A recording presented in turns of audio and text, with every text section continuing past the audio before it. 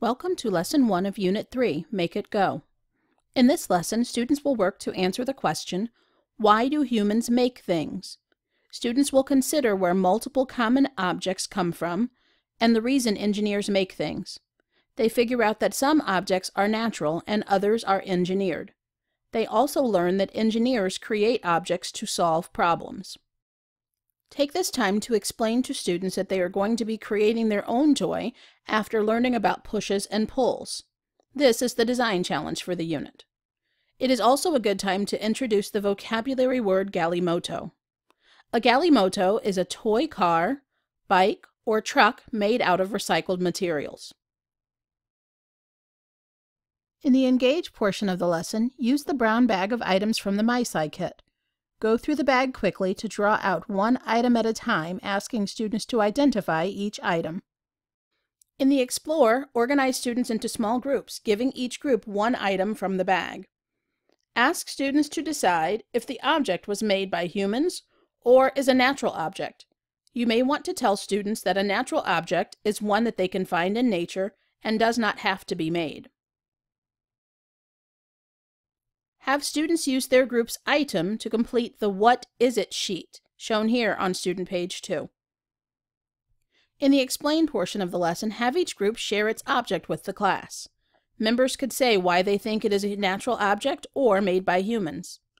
Ask the group with human-made objects, including the plastic spoon, paper clip, pencil, and toothbrush, to identify what those objects are used for.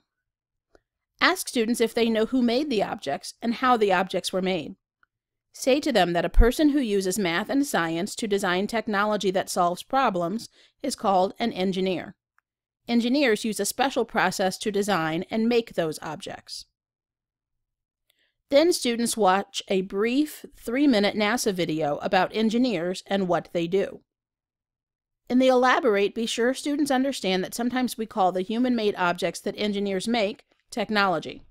Technology is any tool or machine designed to help people in some way. We said that a toothbrush is man-made.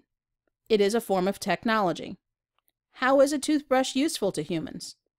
Use these pictures to point out that the toothbrush pictured started as a drawing done by an engineer. It was an idea first, and then a human made it. Then use the natural versus engineered card set to show students pictures of different objects. Students should decide if the object is natural or engineered. Using a thumbs up, thumbs down strategy would be a great way to see what all students think fairly quickly. Then use evidence to support their claims. If the object is engineered, students should say why the item is useful. You may want to use turn and talks at certain points to allow all students to voice their thoughts. Engineered items in this card set include bunk beds, a boat, headphones, a microwave, and a truck. In the Evaluate, pass out copies of Student Journal page 3, What Do Engineers Make?, shown here. Have the students complete and discuss how each form of technology helps or is useful to humans.